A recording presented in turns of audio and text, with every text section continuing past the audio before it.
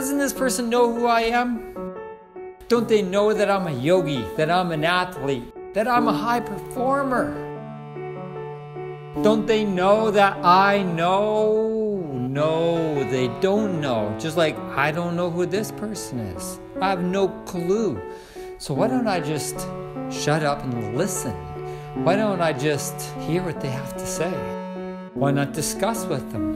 Why not take some of their advice? I can always discard the advice I don't want. Who knows? I should maybe just let our feelings and emotions blend. This person might be my best friend. I don't know. And I don't know what I don't know. So I'm going to listen to them and just communicate.